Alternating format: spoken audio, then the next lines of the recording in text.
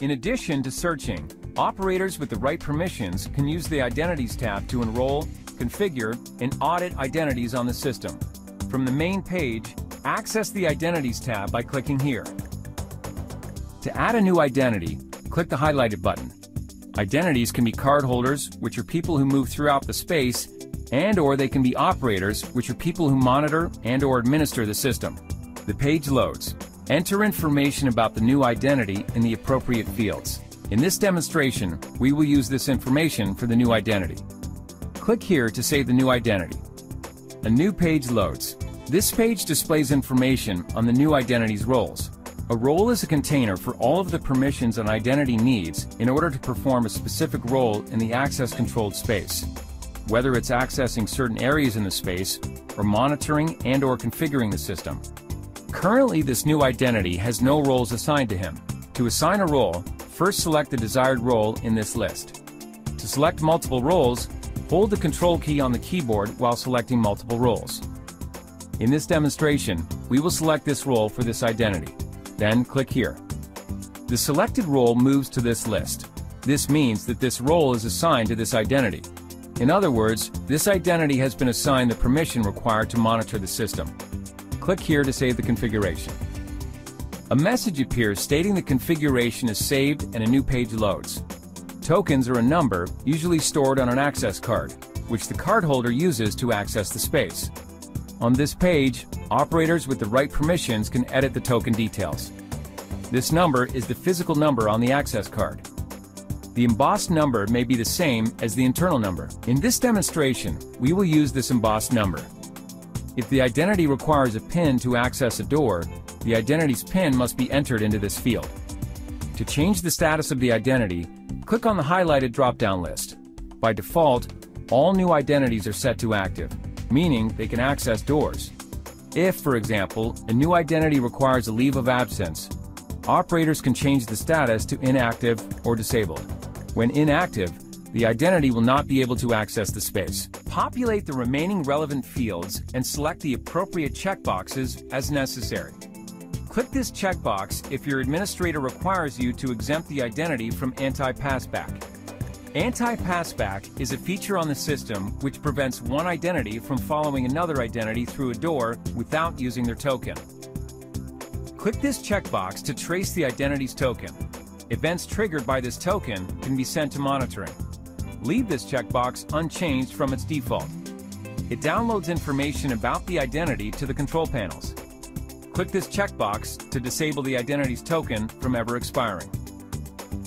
If the identity has reduced mobility, clicking this checkbox gives the identity extra time to open and pass through doors before they relock and/or generate alarms or events. Click this checkbox to exempt an identity from using a PIN if a PIN is normally required for identities to gain access. Click this checkbox to prevent this token from expiring if you know the identity will return after an extended period of inactivity. Use these fields to determine the token issue, activation, and deactivation dates. Click here to save the configuration. A message appears stating the configuration is saved. Operators with the right permissions can add an identity to a group by clicking here. Identities can be put into groups. Groups are useful for various functions, including applying profiles to several identities at a time. For more information on configuring groups, see the help files. To assign an individual identity to a group, first select the desired group. To assign multiple groups, hold the Control key on the keyboard and then select multiple groups. In this demonstration, we will assign this group. Then click here. The selected group moves to this list. This means that these groups are assigned to this identity. Click here to save the configuration. A message appears stating the configuration was saved. Next, we will look at this page. This page displays the roles, access groups, and doors associated with the identity. This column shows the roles assigned to the identity. As previously said, a role is a container for all of the permissions an identity needs in order to perform a specific role in the access-controlled space. This column shows the access groups assigned to the identity. Access groups define the areas in the space that an identity can access. And this column shows a list of doors that this identity can access. Next, we will look at this page. This page shows photos of the identity stored on the system. Because this is a new identity, no photos have been uploaded yet. Click here to upload a photo, or here to capture a photo. The capture page loads. Operators may need to take a photo of the identity to display on the system or to print on a badge. Press here to capture a photo. Please note that this feature is only available if a camera is defined on the system. In this demonstration, we have chosen to upload a file for the photo. Click this checkbox to use this photo on the badge template, which is the template used for making the access card for the identity. Click here to delete the photo. Click here to upload another photo. Click here to save the configuration, and click here to cancel it. A message states that the configuration is saved and the photo appears. Next, we will look at this page.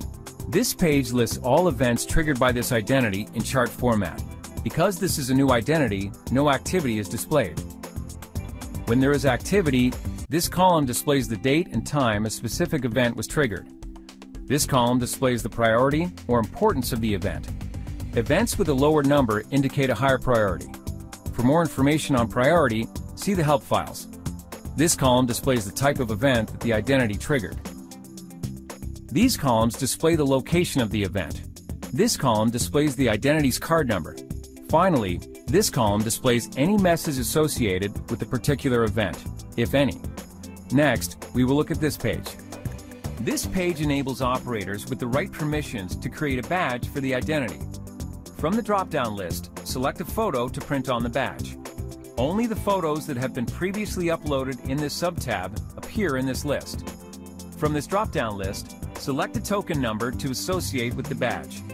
Only token numbers that have been previously defined for the identity appear on this drop-down list. From this drop-down list, select a badge template. Note that if a badge template has not been created, you cannot create one for the identity. And from the drop-down list, select a photo to be printed on the back of the badge. Only the photos that have been previously uploaded in this sub-tab appear in this list. Click this button to print the badge. Click here to save the changes, or click here to discard the changes. Next, we will look at this page. The page loads, displaying a log of all the changes that have been made to this identity. The chart displays information such as the date and time that the profile was modified, the operator that modified the identity, the detail that was modified, and what changed. To sum up, when adding a new identity, first enter basic information about the new identity in the Identity page. Then, assign the identity to a role in the Roles page. Edit their token details such as their embossed and internal number and the status of the token. Then, assign the identity to a group. Capture or upload photos either through the Capture page or the Photo page. If configured, use a badge template to create and print a badge for the new identity.